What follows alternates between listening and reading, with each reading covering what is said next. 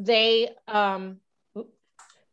they need to live inside another organism in order to survive. We don't consider them living though, because they don't satisfy one of the criteria for life, and that is that they can't reproduce on their own. They need to be inside a host cell in order to reproduce. And therefore, that's why we consider them not living. But I think the point that they need to be inside a host cell to reproduce is why we find ourselves in the problem that we have now. And you'll understand more in a minute. So these are just some pictures of viruses. I'm not going to walk through all of that information on here, but I just figured I'd put up some pretty pictures. Why is it not letting me advance? Okay, so this is kind of a little brief viral structure. Viruses can come in two forms. They can come as naked viruses or enveloped viruses. And the central core of the envelope virus is the same as the naked virus. So they both have this protein coat, and then they have their genetic material in the middle. And that's a naked virus. And an envelope virus, which is what SARS-CoV-2 is, has this additional layer, and it's actually there to protect it. This additional layer is derived from human cells. It's actually derived from the cell membrane of a human cell. So the outer layer on a human cell, the virus kind of hijacks a piece of that and makes it its outer layer. And that's one way the virus can hide from our immune response. It essentially, it coats itself with part of the outside of our cells. And then you'll notice that this envelope has these blue circles. And I'm sure you've seen pictures of coronavirus on the news. And I'm pretty sure that you've heard of the term spike protein. And so this blue circle on the outer shell of this envelope virus, it would represent the spike protein. And so basically the outer shell is derived from the host cell membrane. And then what the virus does is it puts its own little proteins on that outer shell as well. And that's an envelope virus. And then this is a very dense slide. And the point of me showing you this slide is only to show you this right here is the family of coronaviruses. Okay, and coronaviruses, they're considered RNA viruses because their genome is composed of RNA. And you know, you can ignore all this. I think the point I want to make is that it is one small family of a larger family of RNA viruses. There's a separate family tree for DNA viruses. So there's also viruses that have DNA genomes. And so from a complexity point of view, with respect to the number of types of viruses out there, this group of coronaviruses is a very, very small group. But as we're seeing, they can evolve very rapidly into many different variants that can cause problems. And so can all of these other viruses. We're just dealing right now with coronavirus. So let me talk to you about their life cycle. Okay, so I mentioned to you before that the only way a virus can reproduce is when it is inside a host cell. So how does it get in there? What does it do? How does it reproduce? That's kind of what I'm showing you here. So the way it gets in is it attaches to a host cell. Okay, in the case of SARS-CoV-2, so I'm kind of skipping ahead and I'll review this in a minute as well. The virus, those spike proteins of the virus are looking for a specific protein that exists on certain host cells in the human called ACE2. And if the virus spike protein finds ACE2 on the host cell, then they'll link together and the virus will get into the host cell, okay? You can imagine the viral spike protein is like a key and the ACE2 receptor is like a lock. And so the virus will stick its key into the ACE2 receptor and then get into the host cell. So that's the process of attachment and penetration. Once it's inside that host cell, the virus basically tells that host cell, okay, I don't care what you're doing, stop what you're doing, your job is now only to make more copies of me. And so it basically, it hijacks the host cell, it takes it over and makes the host cell make lots and lots and lots and lots of copies of the virus. And that's the biosynthesis and assembly stage. So it just basically says, stop what you're doing, make lots of me. You are now a virus producing factory. And then the last step is called release. And that's when the host cell releases the newly formed viruses into the human body, and they will then go on and infect more host cells. Okay, so when you're infected with any virus, not even just SARS-CoV-2, any virus, this is kind of the general process that occurs. Okay. This is just kind of honing in a little bit more on the entry part, that attachment part. So again, I mentioned SARS-CoV-2 has a spike protein. That spike protein is going to bind to the ACE2 receptor.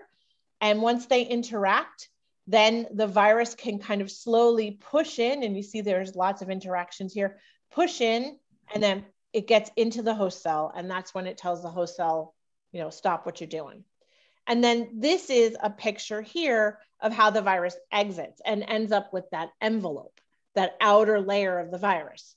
So this is a virus that's just about to leave the cell. It's going to migrate towards the cell membrane. This is the host cell membrane. It's going to push against that cell membrane, eventually leading to this kind of bulge here. And then the virus will pop out, taking part of the host cell membrane with it. And then it'll stick its spike proteins in there. Okay, and this is actually, this figure here is actually not SARS. This is the flu virus. So the flu virus also exits a host cell the same way. And this is 2 electron micrographs of 2 different viruses leaving a host cell by this process I just described. It's called budding. So this is a picture of a host cell here. And you can see these buds coming off of the host cell. And these buds contain flu virus. And then this one here is HIV. So you can see this larger piece that I'm kind of outlining, that is the host cell. And then all of these little buds here are HIV kind of budding out. And you can see this is the mature HIV. Okay, so the phenomena that or the process that coronavirus uses to leave host cells is a pretty well-established process that other viruses use as well. Okay, so there's a lot of information on this slide. I'm gonna make it simple, especially because I said some of the stuff already. So SARS-CoV-2, it belongs to the coronavirus family, which is on that first slide. I showed you where that was. I boxed it off in red. It's more specifically a beta coronavirus. There's alpha coronaviruses. Those usually cause the common cold. And then there's beta coronavirus, which is the organisms that cause SARS, COVID-19, MERS. So they're all beta coronaviruses.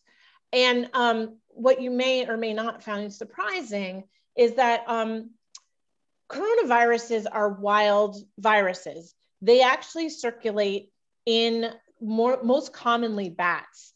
And they have done genetic sequencing of different viruses from bats and found SARS-CoV-2 sequences in bats that are DNA from bats from 40 to 70 years old, years ago, sorry. And so I'm just highlighting that I know that there's a big debate right now about whether or not SARS-CoV-2 came from the lab in Wuhan, or whether it is a naturally circulating coronavirus. And I don't have any insight at all about which one of those 2 scenarios are true.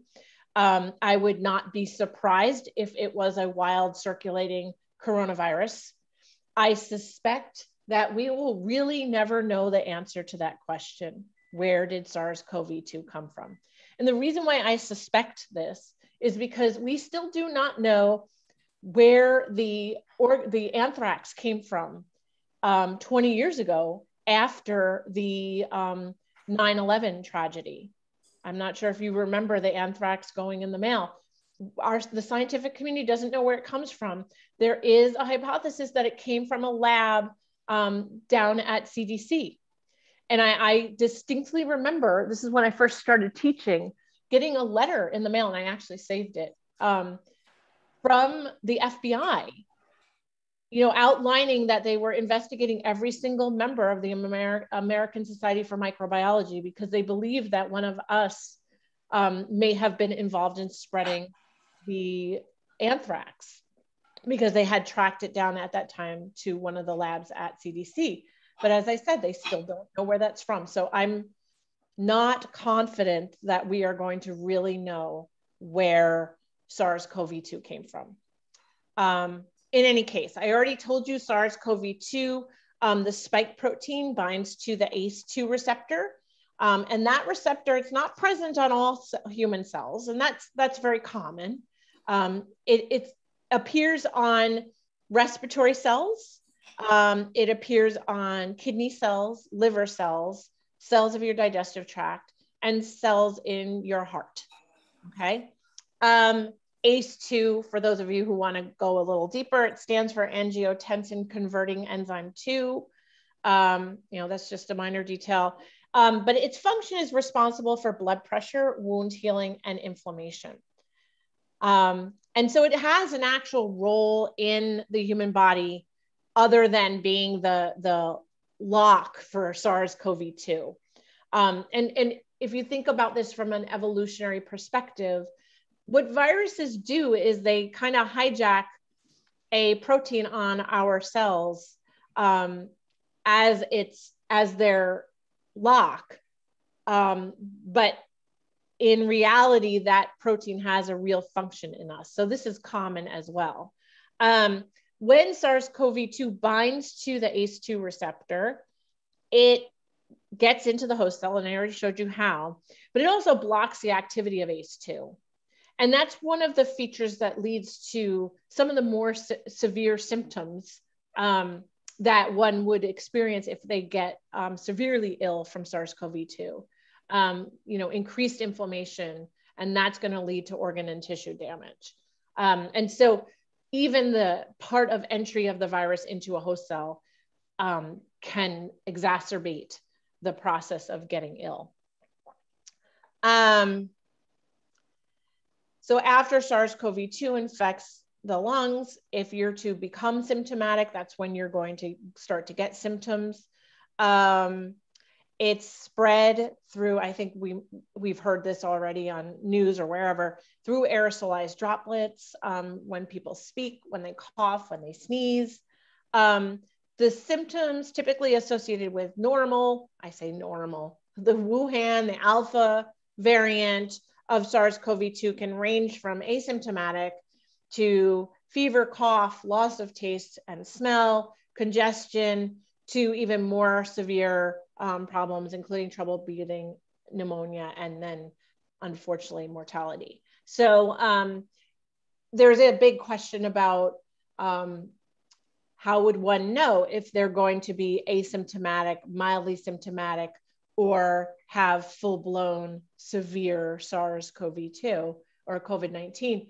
And part of that is defined by whether or not an individual has predisposing factors, but part of it also is kind of a little bit of a black box in respiratory, pathogenic respiratory diseases. So for example, Tony had mentioned I work in tuberculosis, and individuals who breathe in the organism that causes tuberculosis, some of them are going to come down with active tuberculosis. Some of those individuals will clear the bacteria, they will have no infection, and some will go into latent disease. And we understand some of the details of how those three scenarios occur, but a lot of it has to do with the amount of bacteria the individual breathes in, how quickly the human immune response can respond.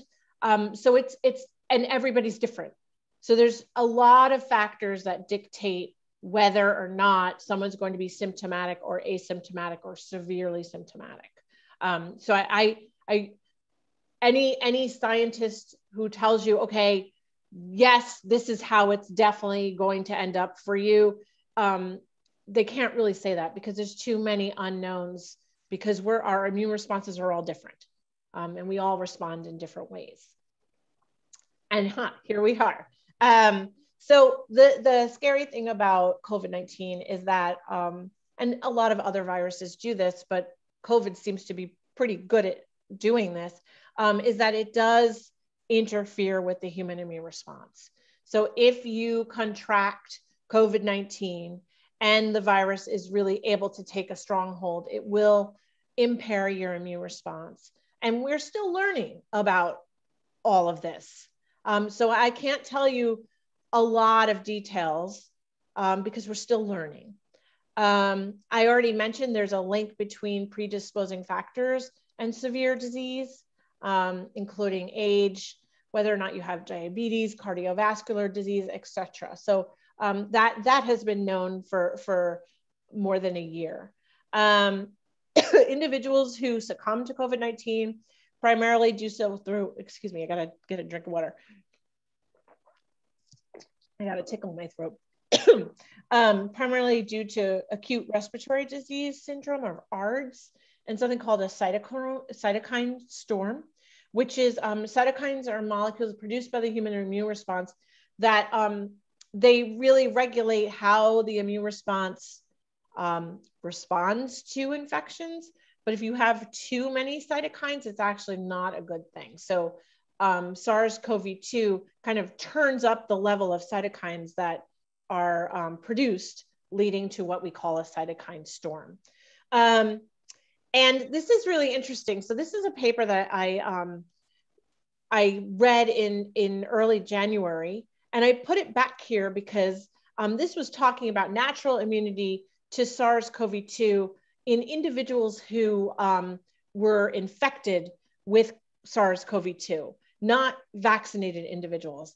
And I think that it's interesting that the article is saying that immunity from natural infection may last up to 8 months, because now we're learning that immunity to the vaccine may be only up to 8 months, right? So I see a correlation, but I caution again, even though I see a correlation between what I just said and the paper I just quoted, I think I need to see more data on vaccination, immunity due to vaccination, before I can say definitively there is a direct link between these two phenomena. It looks like it's heading in that direction though. Okay, so here's the big question: evolution of the virus. And this is something that really, I think people, I'm going to generalize, people generally don't understand, and why masking is so important and why getting vaccinated is so important. And that is because if you are not immune to SARS-CoV-2 and you do not wear a mask to protect yourself, you are basically allowing the virus, or providing the virus the option to infect you. Whether or not you're symptomatic or not doesn't matter, right? You're an entry place for the virus. And when the virus is in you, it can mutate. And it may or may not impact you when it mutates, but it can mutate. Any person it infects, it can mutate in that person to create, I don't remember what we're on. We Lambda mu variant, So, and no one knows when and where that's going to happen, but any susceptible individual is providing the opportunity for that to occur. And that's because, remember, I said at the beginning of this talk, it's a virus. Its only job is to survive and reproduce. And it wants to get better at that, right? It's simple. It's from my perspective as a microbiologist, this is so elegant. It just wants to get better at surviving and reproducing. And it will do whatever it can to do that. And so just to highlight my point and to give my voice a little bit of a break, this is a 2-minute video. HHMI is a Howard Hughes Medical Institute. They provide wonderful educational materials for anybody. It's a free site you can go on to. I use this a lot, HHMI, in my classroom. to highlight, whatever I'm talking about in class. It takes a minute for it to get to the website, but the video is 2 minutes long. And it has some relaxing music. So here's SARS-CoV-2 evolution. You hear the sound. Tony, get the buttons up and hear the sound.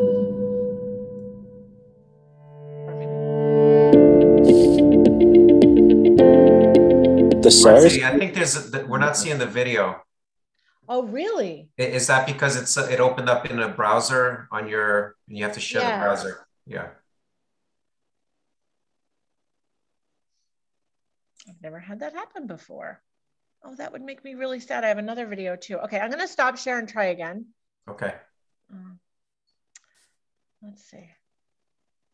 Optimize for video clip. Oh, this is interesting. Okay, let's see. You may be sharing only that. Yeah, I think, thank you, Walt. I think, can you see it now? Yes. Yes, okay, so let's try.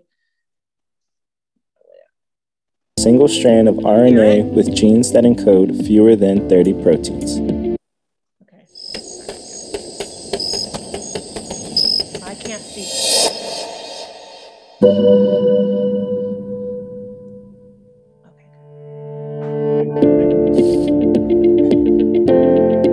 The SARS-CoV-2 genome is a single strand of RNA with genes that encode fewer than 30 proteins.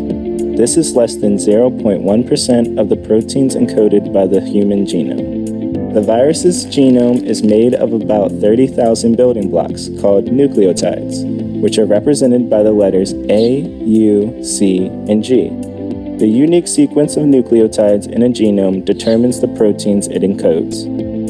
When the virus infects a cell, its genome is replicated or copied.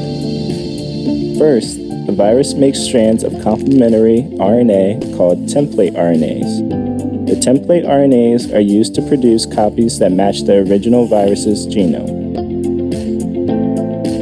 This genome replication process is prone to errors.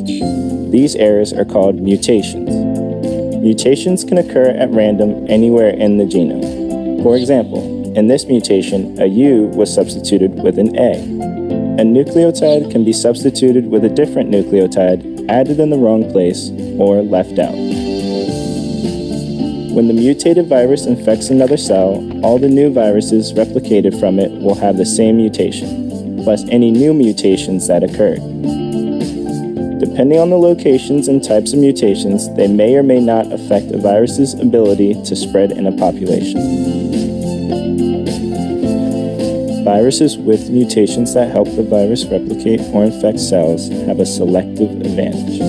These viruses usually become more common in a population over time. Viruses with mutations that make them less effective at replication or infection have a selective disadvantage. These viruses usually become less common in a population over time. Mutations that have no effect on the virus are called neutral mutations. Viruses with neutral mutations replicate just as well as viruses without these mutations. Tracking mutations in viruses can help determine where an outbreak started and how it spread. Understanding how virus populations change over time can also help scientists develop treatments and vaccines.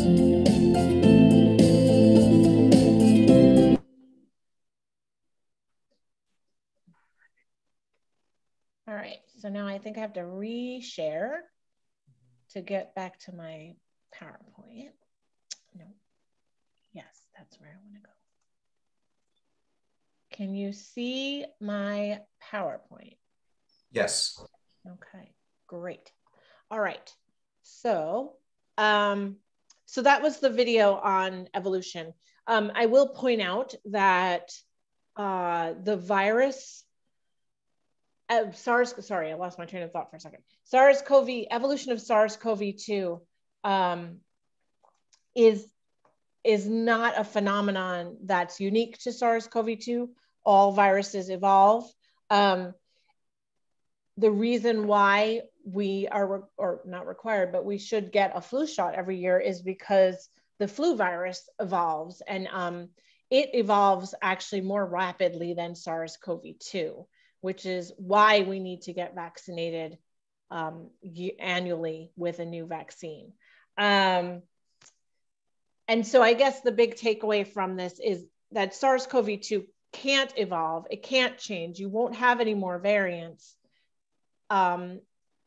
if there are no individuals around that can carry infection. And so that's the biggest concern right now, is we need to make sure we're decreasing the spread of the virus to make sure that there are less variants, less opportunities for variants to occur.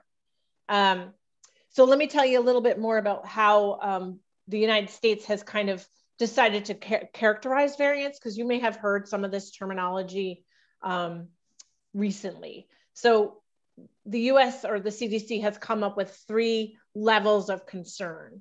Okay, so a variant of interest is a variant of SARS-CoV-2 that has evolved, it has mutations in it that somehow impact receptor binding. So the interaction between the spike protein and ACE2 may have a small impact on treatment and or vaccine success, and may increase disease transmission or severity, but not to the level as a variant of concern. So a variant of concern, and all of the ones that we're seeing right now have been labeled variants of concern, VOCs. But there is an absolute confirmed increase in disease transmission and or severity. So we're certainly seeing that with Delta. And what we don't want to happen is for Delta to turn into a VOHC, which means that treatment and prevention methods have significantly reduced effectiveness. And so right now we're on the cusp of this maybe happening, but we're not there yet. So hopefully we'll prevent Delta from evolving further so that we end up in this last category. And so here's some more details for you. So the Wuhan variant was the parent, right? And then all of the, from Wuhan, mutations started occurring in different individuals, and we ended up with these different variants. And if you recall from that video, it did indicate that there are some mutations where you're not going to see any change in transmissibility.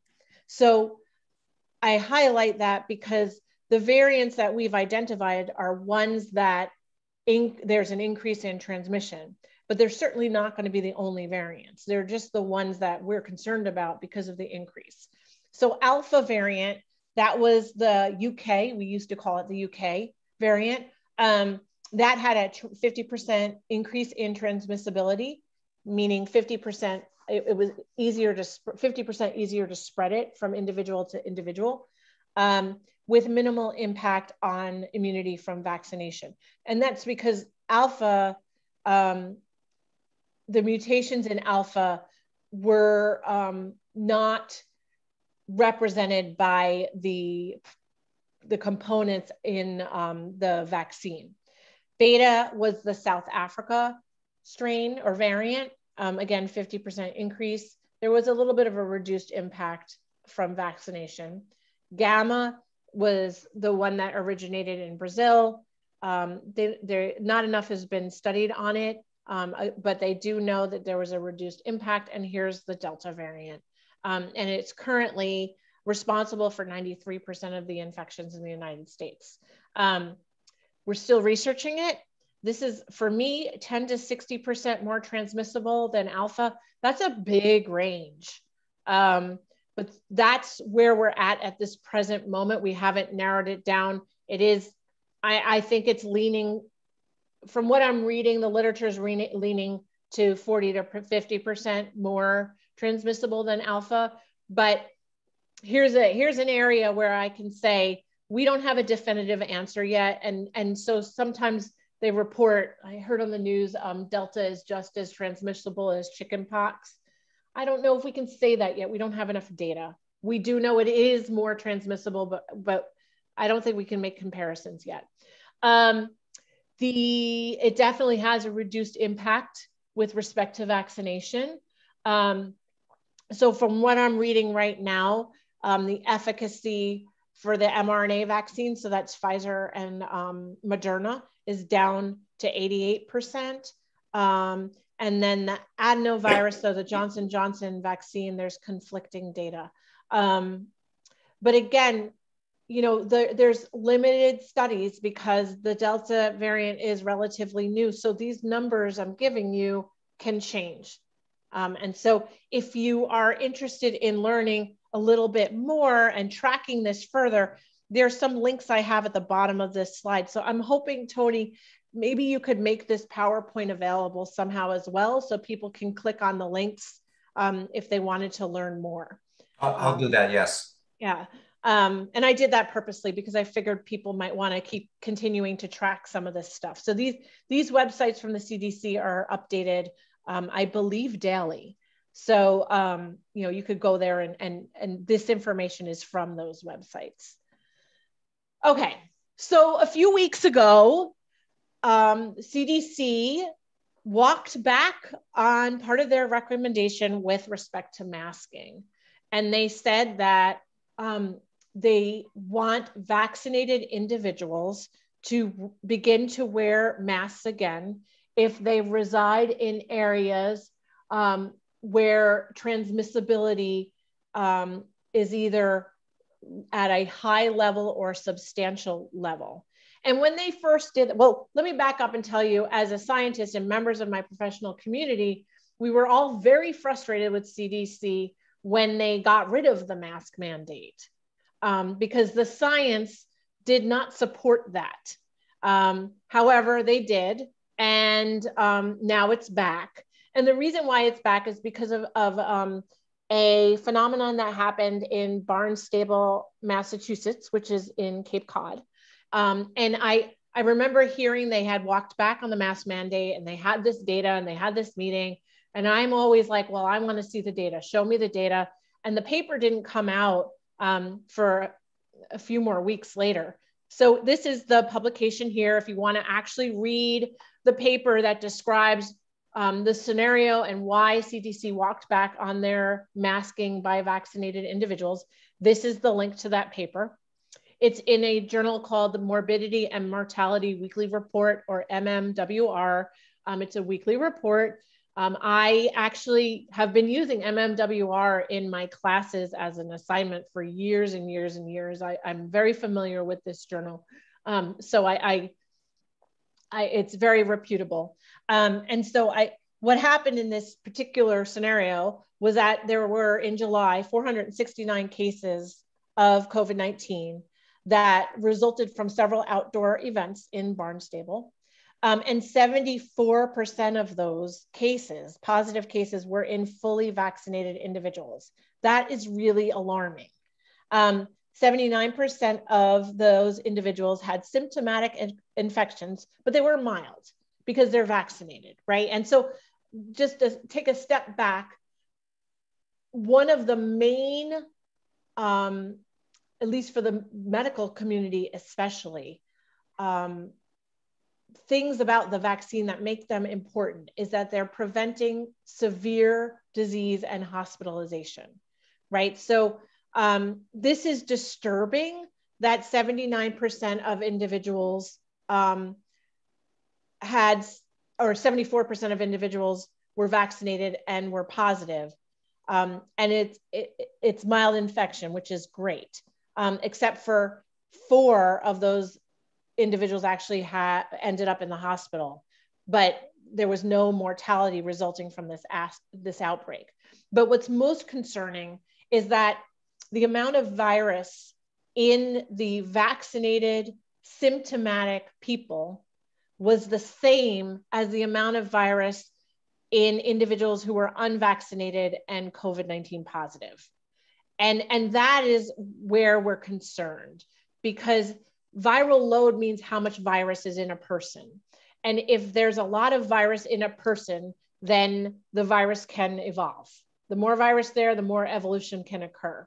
And so that is not a good scenario. It can lead to a rise in variants, especially because 90% of the individuals were infected with Delta. And so if Delta gets more mutations and becomes more transmissible, that's a problem. So this scenario here and the data resulting from that is why CDC now recommends that fully vaccinated individuals wear masks indoors. Even if you get sick with mild symptoms, because the virus is in you, it can evolve and create another variant that may or may not be more resistant to the vaccines. Okay. And so that's the scenario with the CDC walking back on masking.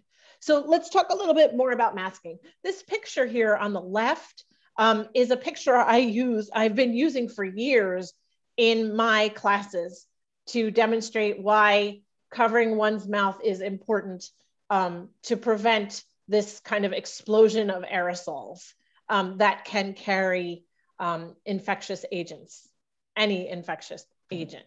And then this is from a recent paper where they're showing, an individual sneezing, coughing, and exhaling, and how far the respiratory aerosols can travel. Now, in science, we do not use the English form of measurement. We use metric, or the American. So that's why these numbers here, these are in meters. So I kind of did a rough line at where 6 feet is, so that you could see that 6 feet isn't an arbitrary number. It is a number that's derived from studies like this that demonstrate how far respiratory aerosols can travel in the air. So it is a data-based number. And I did not, oh no, I have the citation for this paper if anybody's interested for that. But I wanted to show you this video here. So I'm gonna have to do the stop share again and pull up this video. So hold on a second. Let me stop share and then reshare. Share screen. And now oh wait, I have to go into the video first. Sorry. Let's see. Okay, so now I'm in the video. Technology, you gotta love it, right? All right, here we go. Okay, so this is before I put this video on, let me set the stage. So this is a paper that recently came out. Remember I said at the beginning of this talk that we never, as a scientific community, never asked some of the questions we're asking right now about masking and, does it protect just me? Does it protect you? All of that stuff. We never asked those questions. When I was in graduate school and now when I do some research with pathogenic or disease-causing TB, when I go into a biosafety level 3 lab, I put a mask on. I put a mask on because I don't want to get TB. I've never thought over the years working in labs, I'm going to put a mask on in the biosafety level 3 lab in order to protect my lab mates from me, right? That's not a thing. I always thought I put a mask on to protect me. And so SARS-CoV-2 is certainly having us think about things in a way we never did before. So anyway, this is a recent paper that talked about how far do respiratory aerosols spread when you talk, and if you have a mask on, how far do they spread? And they used laser light scattering in order to have us, when we view this video, visualize the air droplets and how far they go. So this is an individual who does not have a mask on, who is going to be repeating the phrase, stay healthy. And you're going to see the respiratory aerosols as flashes of light, where the light is brighter for the aerosols that are larger versus the smaller aerosols. And then the video continues with someone who wears the mask to see the difference. So here's the video. Now I'm recording. Stay healthy. Great. Stay healthy. Great. Less loud. Stay healthy. Good. Are you recording? Yeah. Stay healthy. Louder. Stay healthy. Louder. Stay healthy. Nothing.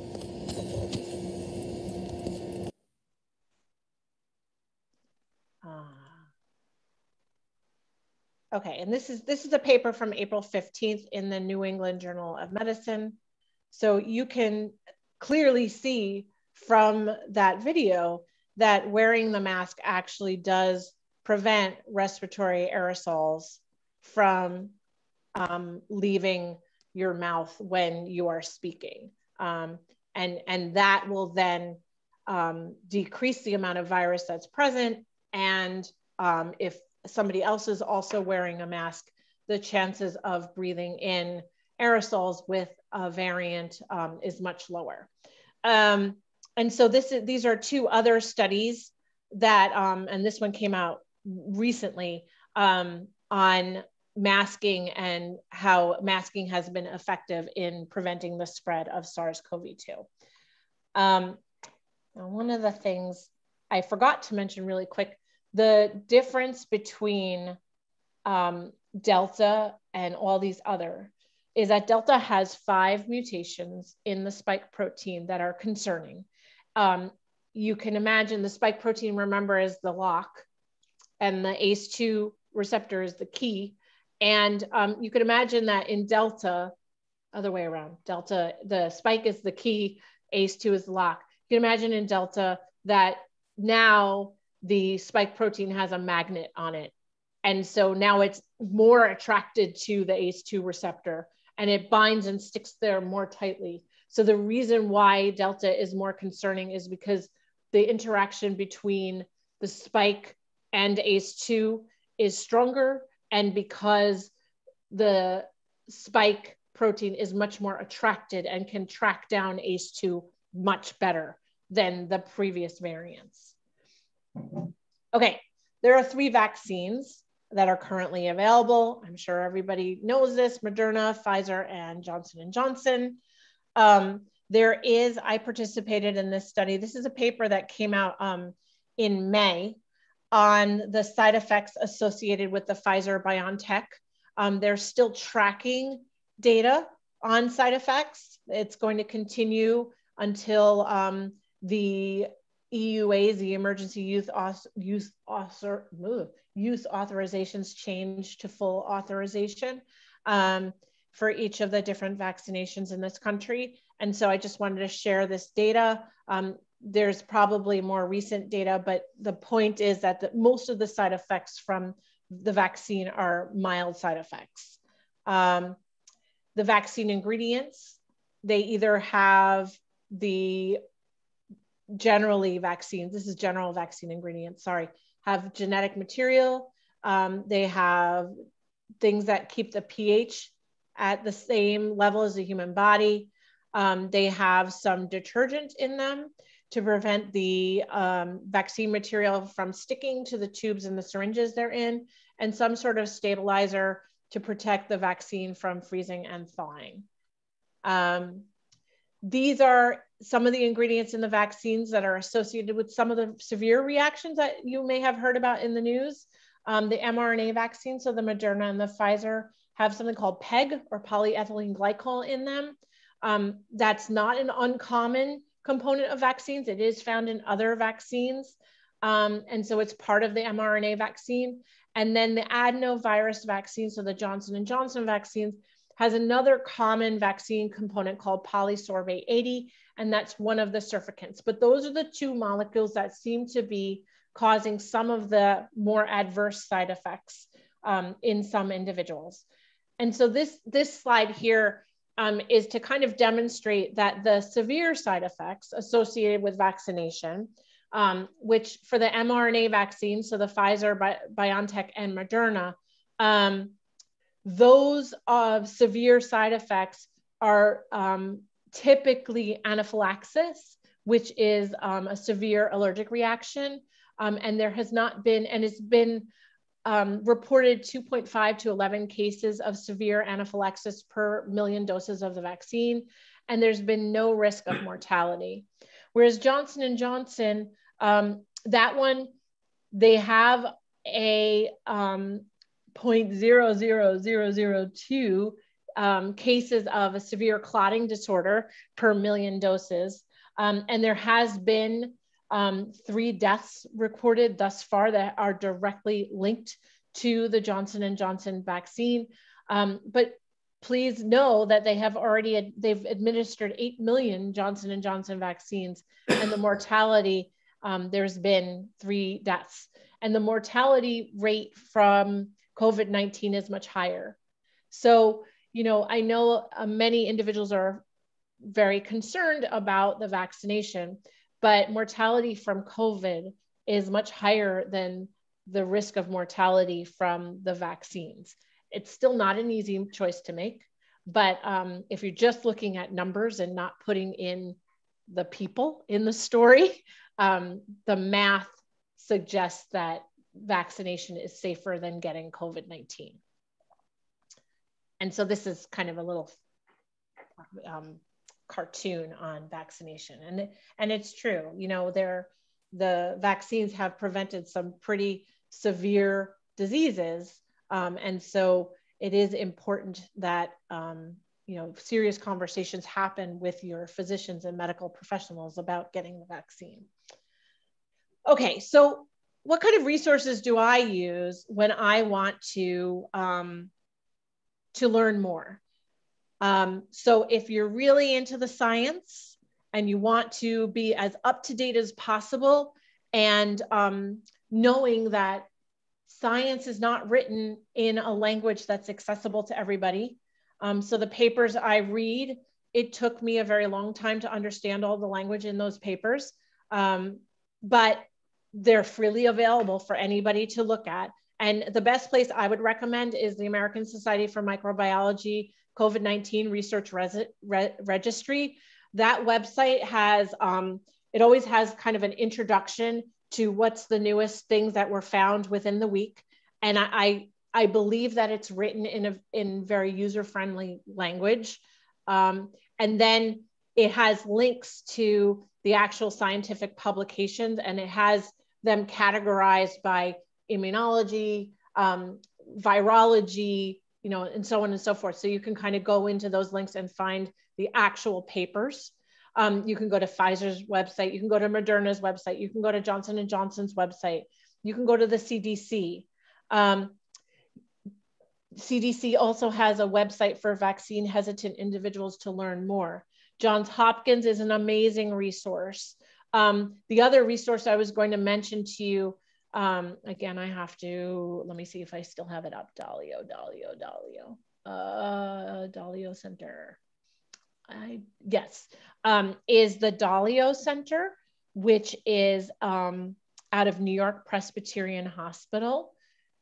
And I'm just going to show you that. I didn't put this in the presentation, but they have a vaccine information education center as well. And the resources here are wonderful, and they are very user-friendly to watch and read. So if you want to learn more, these are the places I would suggest you go to. We all love news media, but sometimes I think scientists are really bad at communicating to the general public about what we know and what we understand. And then that gets filtered through the news media. And sometimes, unfortunately, some of the information is interpreted not the way it was intended. So I always recommend using those websites and not just any kind of resource, because you'll get the really unfiltered information. And I just chattered for quite some time, and I'm honored that you're all here. And I would welcome any questions that you have. Yeah, well, thank you very much, Marcy. And I apologize for starting the recording a little late. So we missed that great intro that you provided. And maybe just for the record, and for folks that are going to see the video afterwards, I'll provide the brief resume on you. So you're trained in infectious disease, focusing on respiratory pathogens. And you are the biology chair at Department of Biology chair at Pace University, New York City, as well as the Pleasantville campus. Your research is focused on how the causative agent of tuberculosis responds to molecules produced by the human immune response. Dr. Kelly teaches general biology 1 to STEM, pre-med and health science majors, and also teaches general microbiology to biology, pre-med and health sciences majors, and advanced microbiology to biology and pre-med majors. Dr. Kelly is on the Pace University COVID-19 Task Force to make and implement the decisions that have protected the Pace University community from the pandemic. So I want to make sure that that was out there in the recording so folks know. And she is a resident of Lewisboro and has one child going to college and another one who's a sophomore in high school. Yep, Georgia. Okay. So I think at this point, we will entertain questions. So if anyone, please raise your hand if you want to ask a question. And George Eggleston. Oops. I'm sorry, George, can you, raise your hand. Yeah, sorry about that, George. I'll get you next. I accidentally put your hand down, but let me see. Actually, George, can you, well, all right, let's try that again. No, he's unmuting. Oh, he is? Yeah. Okay. Hi, George. Hello, doctor. Thank you so much. You're welcome. I wrote this down. So here's the question. Yes. Once you're infected, what are the mechanics that a vaccine employs to block the virus? So are you asking if you're infected and like while you're ill, you are requesting a vaccine or down the road? I'm already vaccinated. Okay. And now I'm out in a large group and I become infected. What is it the vaccine is actually doing or performing to mitigate the impact of that infection? Yeah, so that's a loaded question. I know. So, okay, in a perfect scenario, we get vaccinated, we don't get sick, right? That's the end goal, because the idea of vaccination is to mimic the natural infection so that your immune response learns about it and then responds and remembers how to respond, right? And so that's what's supposed to happen. What we're finding now is that as time is going on, those of us who have been vaccinated, our immune response is starting to forget, and we need to have it remember a little better. So that's why we're having conversations about booster shots. In addition, parallel to that, so it's kind of like a balance. These new variants are popping up.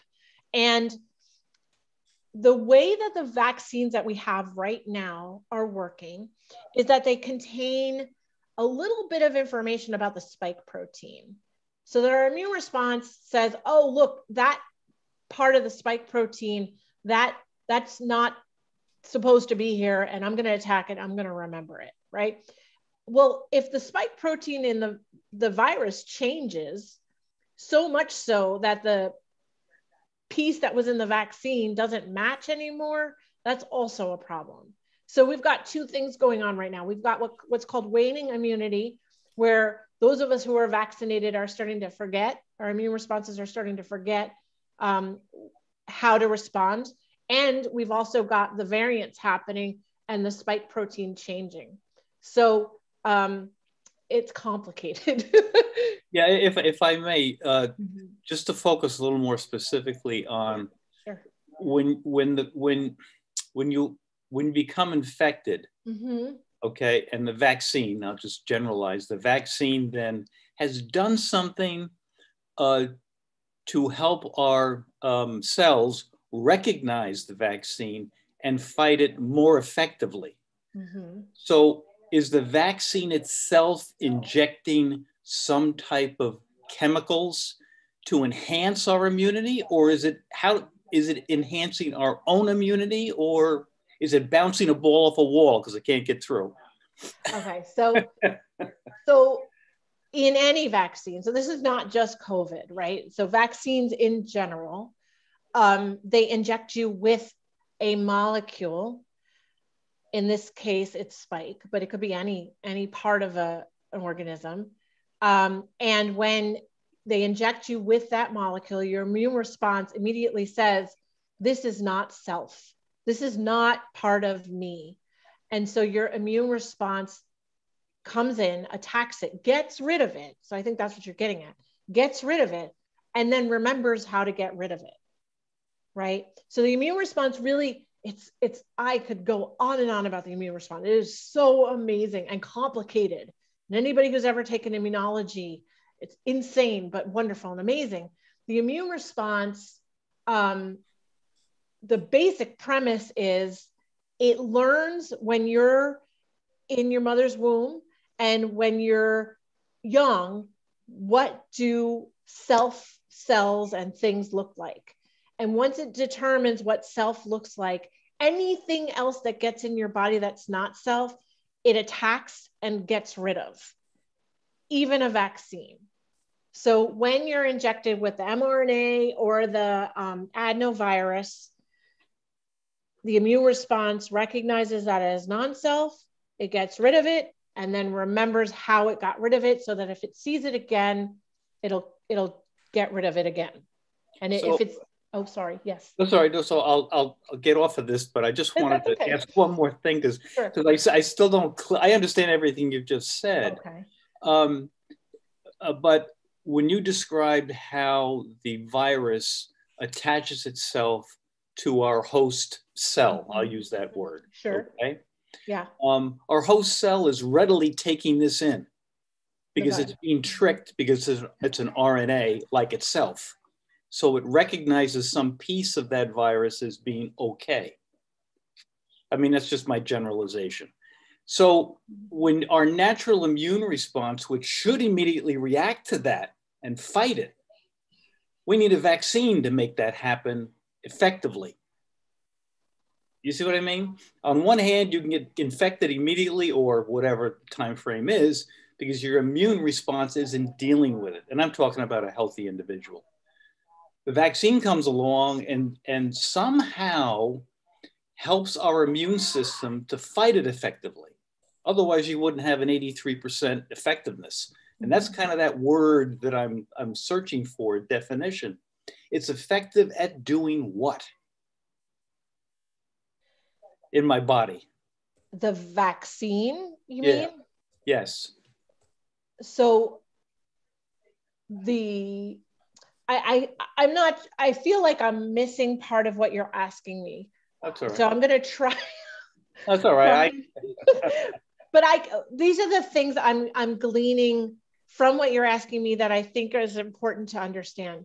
And maybe I'm like totally not getting it. But when you get that vaccine, none of the material from that vaccine remains in you, right? So it's there. Your immune response says it's not supposed to be there. I want to get rid of it. And your immune response gets rid of it. And then you get infected with the virus. And your immune response recognizes the spike protein on the virus because it remembers what the spike protein looked like when it was exposed to the vaccine. And then what it essentially does is it kind of coats that spike protein. So if my left hand, I'm like right, left. My left hand is, let's say the spike protein.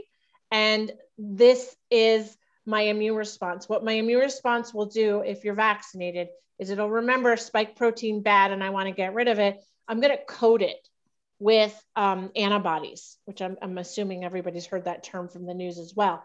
And if I coat it with antibodies, then the site that it uses to bind to the host cell can't bind to the host cell.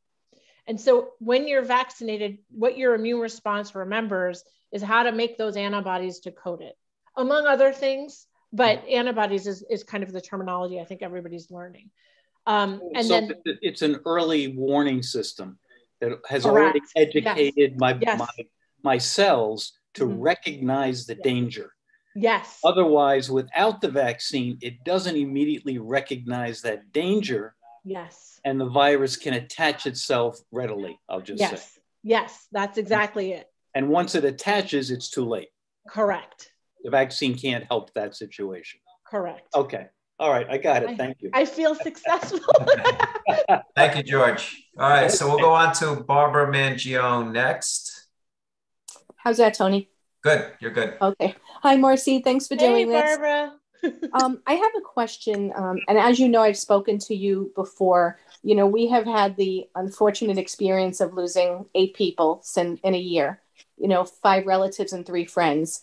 And I'd have to say in the majority of the cases, the progression of the illness seemed to follow the typical trajectory that you're speaking about, where, first of all, most of them were elderly. Most of them were in nursing homes or assisted care. They weren't very healthy to begin with. So, you know, they got the virus and had a pretty rapid, you know, decline before they passed away. 3 months ago, we lost another relative who was younger. He was only about, I think he was 54. And the way it presented with him was, I think his family got it. I think one of his children got it, and it spread among, you know, the immediate family. He got it, and he seemed to be doing well, except eventually, all of a sudden, for lack of a better word, he crashed.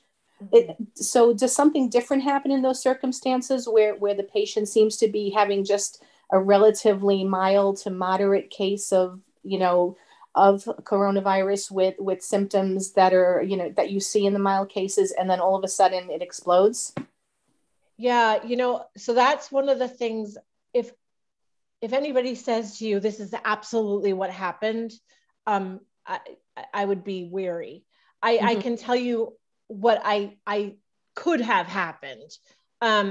It could have been that as the illness progressed, a mutation occurred that strengthened the virus, right? That could have happened.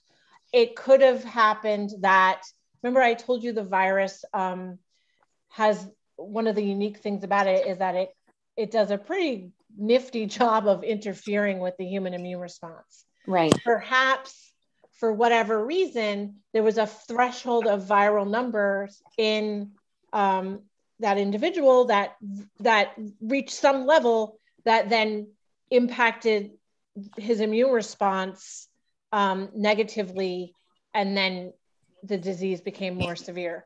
But I don't think anybody can really give you a clear, this is absolutely what happened type answer. Right. Yeah, because it was quite sudden. He was doing well. He was at home. He got very sick. He was in the ICU, and he passed away 36 hours later. So, but anyway, okay. Well, thank you so much, and thank you for doing this. Thank you. Hold on a second, I was muted. I'm just going to jump to a question that came up on chat. Where do we find science info about natural immunity? We are into a second year of the pandemic. Yeah, you know, that's so interesting because, you know, are we going to hit a point eventually where we do have some underlying natural immunity? Because like right now I'm fully vaccinated, but I could also be asymptomatically infected. So at what point do we reach natural immunity such that, you know, COVID will be kind of this underlying, it's never going to go away. I don't imagine it's going to go away, but you know, when will it become more like an annoying cold type thing? Where you can learn more about that, definitely the ASM Research Registry. But again, if you're diving into the papers there, you know, they're heavy on the science. I'm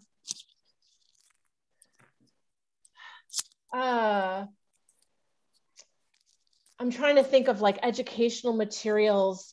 If you just, like Howard Hughes Medical Institute is a good place to look up. If you like did a search with on natural immunity to COVID-19 at Howard Hughes, there's a database that we use called PubMed. If you typed in PubMed, PUBMED, then you're going to end up at their database, and you can type in natural immunity to COVID-19 and see what you can find there. But yeah, other than that, I'm blanking off the top of my head on things that would be more user friendly. Okay, so I'm going to jump to Paul. Hi, can you hear me okay? Yes. Great, thanks. Thanks, Dr. Kelly. This was great. It's along the lines of that last question of, from a policy public health perspective, what's our end goal? I joined a little late, and I think at one point you were mentioning the variants and stopping transmission, which seems like a high order task. Yeah. And when you presented the Barnstable, the Cape Cod data, to me, that's actually really positive. No deaths, very few hospitalizations. I think those are where we'll see the most success. How do we define that? Because we see too in Lewisboro, we see cases going up and people getting stressed out. If we continue vaccinating, we're reducing those risks. Those cases hopefully will become less important, right? Less severe and so on. Right. I mean, okay. So the dream goal, which is never going to happen, is completely, we're all immune and the virus just goes away. Right. But that's not how biology works. So you're right. The Barnstable scenario, I mean, if everybody's vaccinated, and if this becomes a cold, which is an annoyance, but you're not going to the hospital, there's no mortality associated with it. That I think is a good scenario to aim for. The problem is we're still in this race because we really got to get the virus less opportunities to hop from person to person to person. Because right now it's having a field day. But I think the end goal is to have it just be this low level thing that we encounter as, part of our regular annual cycle. But we're nowhere near that yet. So, and when we're going to get there, it really depends upon, how many people get vaccinated, how fast we get vaccinated, the efficacy of booster shots, masking, all of those things that you're hearing about, they will impact how fast we get to some sort of, I don't want to say, maybe endpoint is not the word, right? Because I don't think it's going to go away, but some sort of low level. Right. Follow up to that, I know other people have questions, that getting the vaccine rates up, what is your take on children under 12 and how that's going to impact things? I know they're not as severe. I'm not as concerned. I have young kids, but they're unvaccinated, right? Yeah. I mean, I hope sooner rather than later, because this is a worst case scenario. I don't like that we're seeing the number of pediatric cases rising in the southern part of our country. And fucking lie. Okay. I'm sorry, I missed that, but I want to see as the virus slow down as much as possible. And I want to have that opportunity for children to get that vaccine. Did I hear late at the end of this year, early next year for Pfizer BioNTech for children under 12? I don't remember the last thing I read on that, but it's coming. Right. Right. Great. Thank you. You're welcome. I was muted again. Sorry about that, Marcy. I put that person back into the waiting room. Okay, thank you. So next we have Kathy Deutsch. Hi, can you hear me okay? Yes, I can. Yes. Hi, Kathy. Thank you, Doctor, for your time, and thank you, Tony, for arranging this. It's a wonderful opportunity for our community. I have 3 questions. I'll make them brief, but I think that they're useful, broadly useful. One is that now that the Delta variant is prevalent and it is much more infectious, has the type of mask that is recommended for daily use changed? And how do we kind of view masking differently or not? That's one question. And if you want to answer that, then I can move to my other quick question. Yeah, I was like, if you're going to ask me all 3, I don't know if I can remember them. Yeah, that's a really interesting question. And I'll tell you, so on my university's COVID-19 task force, when we were trying to make decisions for what the fall would look like, we had a ton of conversations about masking. And our legal counsel kept asking the exact same question you're asking, Kathy.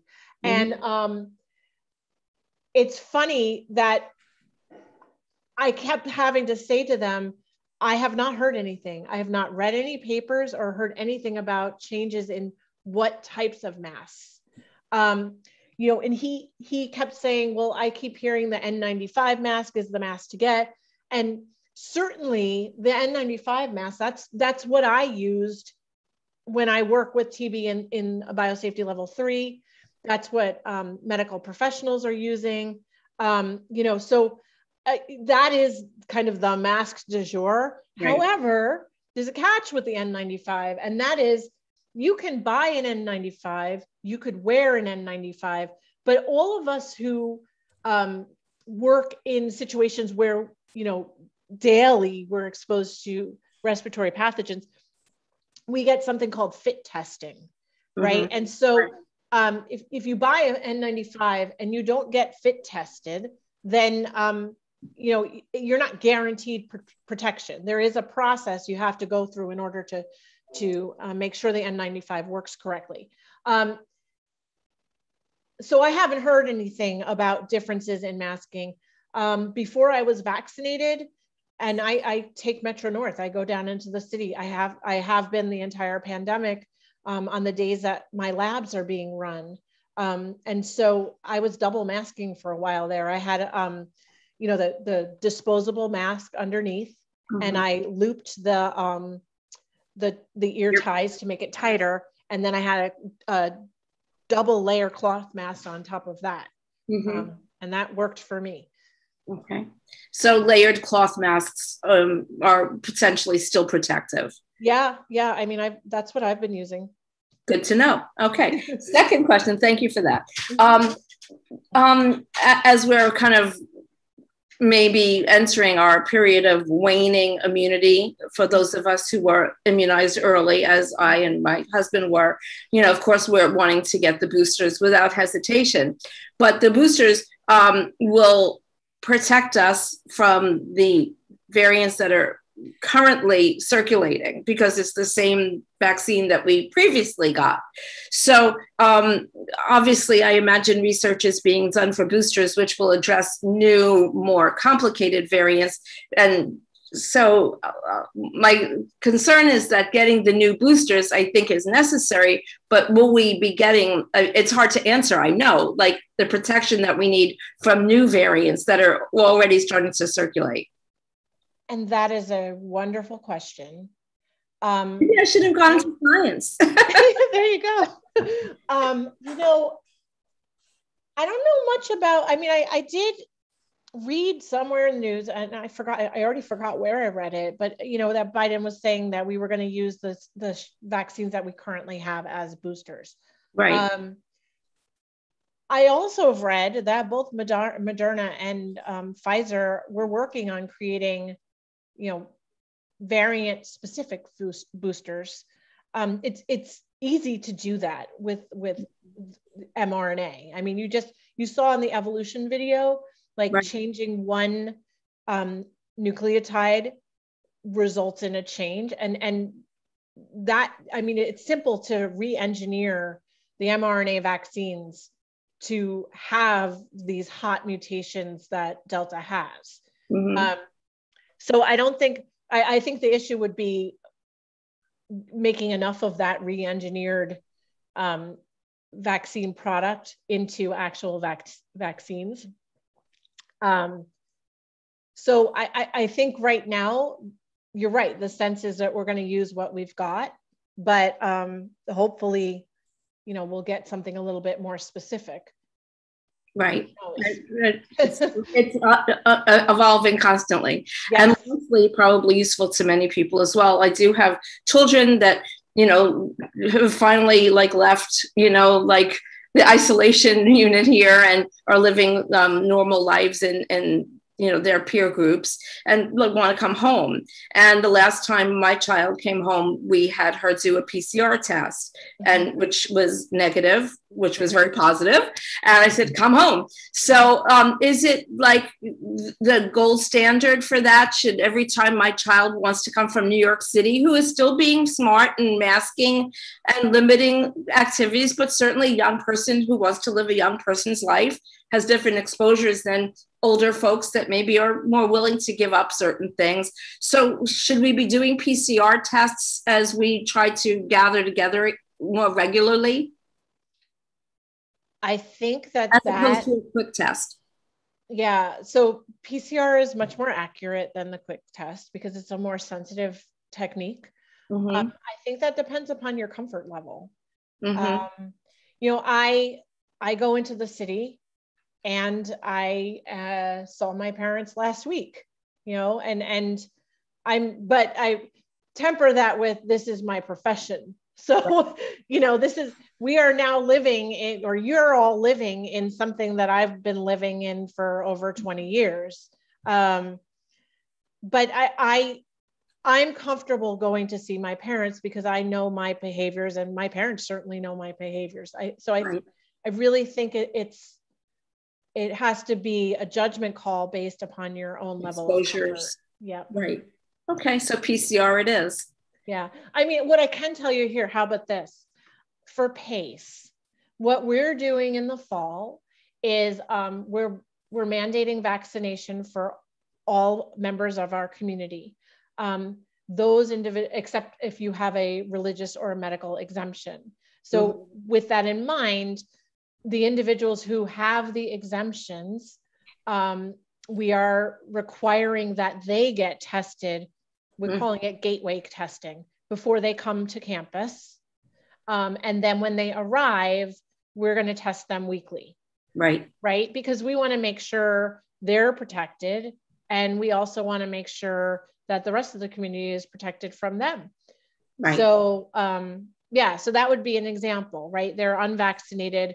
And this is particularly for the younger college students, right? Because sometimes they have behaviors that don't really focus necessarily on, preventing the spread of the disease. Right. So, I have one in my house as well who I have to continue to bug to put the mask on. So I know this firsthand. Thank you. I really appreciate your giving me the time to ask these questions. Appreciate it. No worries. Thank you. Thank you. Thank you, Kathy.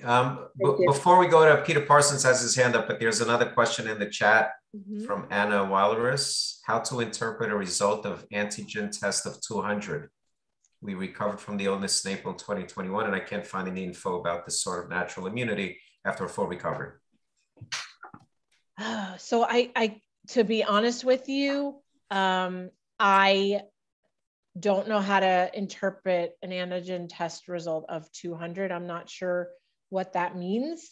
That's more of, so it's really hard, the distinction between what I am versus what a physician is. And that's more of a physician type question.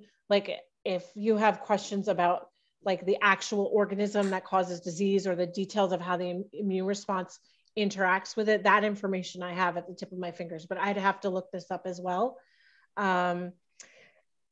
Natural immunity after a full recovery. Yeah, the only thing is that one paper I reported in the presentation that said that natural immunity, so if you were infected and now you're naturally immune, starts to wane around 8 months. But I can't give you a metric that the antibody antigens at 200. I can't tell you what metric to use for that. Sorry. Okay, so Peter, you're next. is one of every year I go and get a flu vaccine. Mm-hmm. It's normally, I gather a different vaccine each year. Or they tell me it is. Yeah, it is. Is there any interaction between the flu and COVID? Or are they completely separate and we should treat them separately? What is wrong with him? So let me follow up your question with a question, just to clarify. When you say, is there any interaction, do you mean, is there any interaction between the two vaccinations? Or do you mean, is there any interaction between the two viruses? Both. That's not fair. Okay, so any interaction between the vaccinations. So I do not recall any reports in the VAERS, that's the vaccine reporting system, of any negative interactions between the SARS-CoV-2 vaccines and the flu vaccine. I'm an N of 1, but I have an N of 4 in my house. I can tell you that all 4 of us got both, and we did not experience any vaccination issues from both. I know that. Good enough answer on that one. Now, how about the disease itself? Yeah, so what's interesting is they're both respiratory pathogens. Yeah. They both start their infections by getting into respiratory epithelial cells. So those are the cells on the surface of your respiratory tract. So that can be problematic because they're both attacking the same type of cell. You know, and thinking about the virology of the flu virus, one of the things that it can do is digest mucus.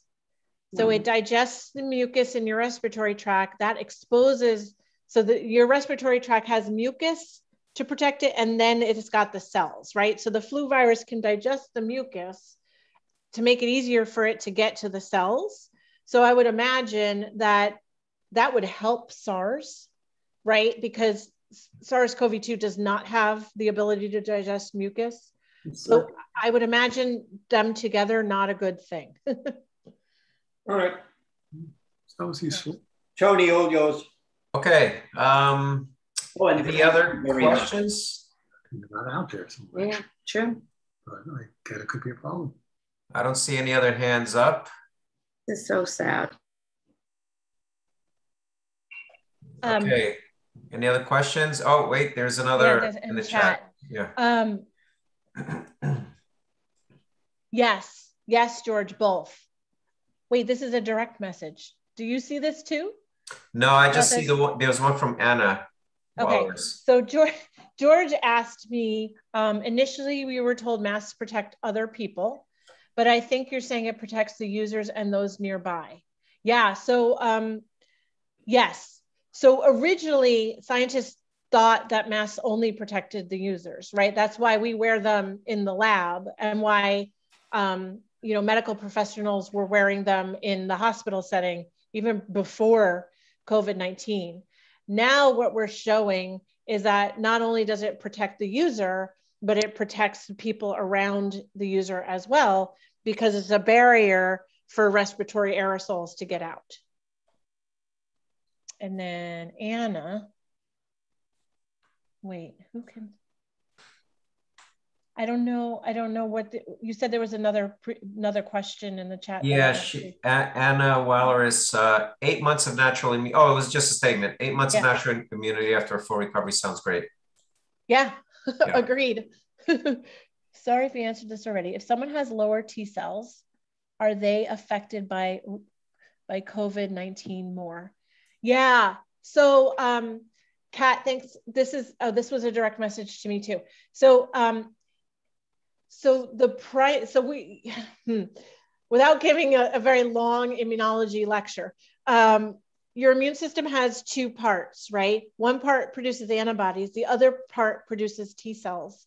And generally, even though we talk about antibodies a lot in the context of SARS-CoV-2, the antibody response is I'm going to say less important. It is still important, but it's less important than the T cell immune response. The T cell immune response primarily is what's responsible for clearing viral infections. So yes, if somebody has lower T cells, then yes, the complications from COVID-19 can be more severe.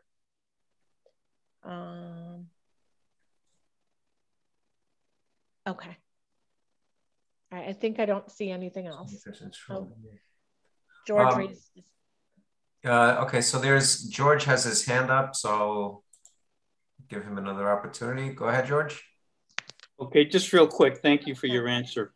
What annoys me about the mask situation early on, I mean, and it really annoys me, is that I work in construction and I always wear an N95 mask. So it almost seemed ridiculous to suggest that the only purpose to wear it was to protect another individual. As much as that is true.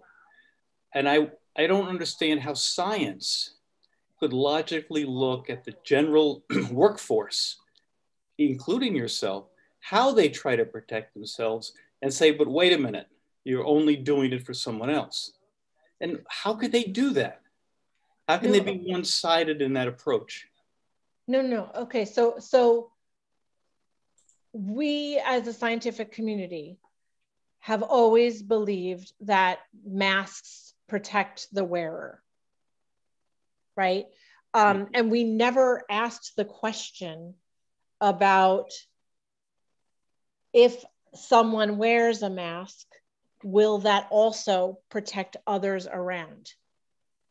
Right. And so that never crossed our minds to address that, because we've never found ourselves in this scenario with the tools we have right now to actually answer that question. And so now we know that masking, in addition to protecting the wearer, also protects others around us. Now, there's two reasons why that's important. One is that by protecting the others around us, we're actually also protecting ourselves, because if we protect the others around us, then they don't become a host to the virus and the virus doesn't mutate. And then the virus, if it mutates, doesn't come back to us. So that's one reason. And the second reason why it's good to protect those around us is that there are some individuals who, unfortunately, for whatever reason, can't get vaccinated. And that may be because the individual asked the question about the fact that they had a low T cell response. Maybe that would preclude them from getting a vaccination, right? So there are individuals, or I can give you an example from me. I have received the MMR vaccine, the measles, mumps, rubella vaccine 5 times. And I never developed immunity to rubella.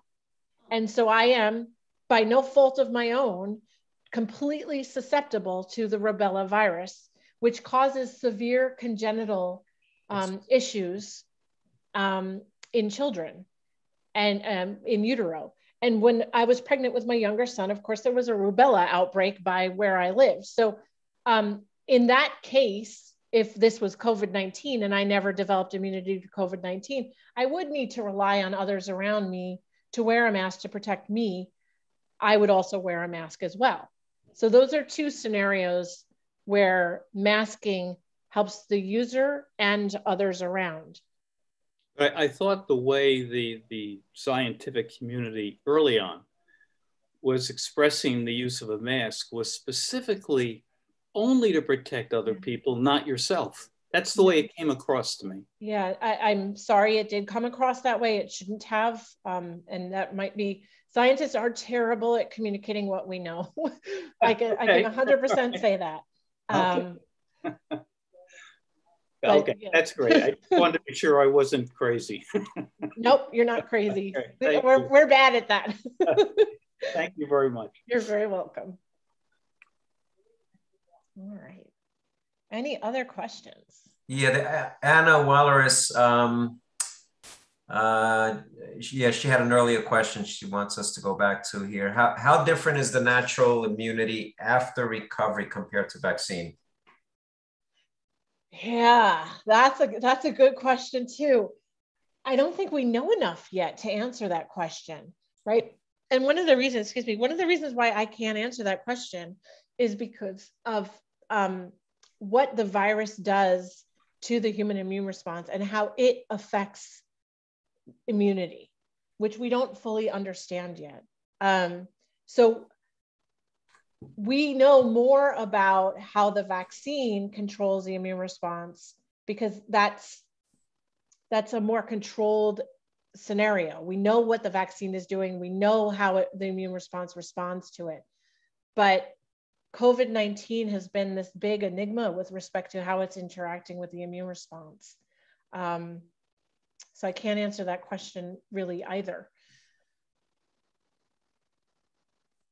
Okay, so let me see. Okay, I think that's it. Anybody else want to ask a question? Going once, twice. All right. Okay, well, I think we're good. So thank you very much, Marcy, for this. Thank you. I hope that this was helpful. And if you have any other questions, I don't mind sharing my email. So it's mkelly2. Here, I'll put it in the chat at pace.edu. If you just do mkelly, somebody else is going to get it. But there you go. So there's my email. Okay. So if anybody has any additional questions, you can feel free to ask. Okay, and I'll place your presentation. I'll put it on the website, the town website, and make it available to folks. Perfect. Wonderful. Okay. All right. All right. Good night, everyone. Thank Good you. night. Thanks again, Marcy. Bye-bye. Yep, you're welcome.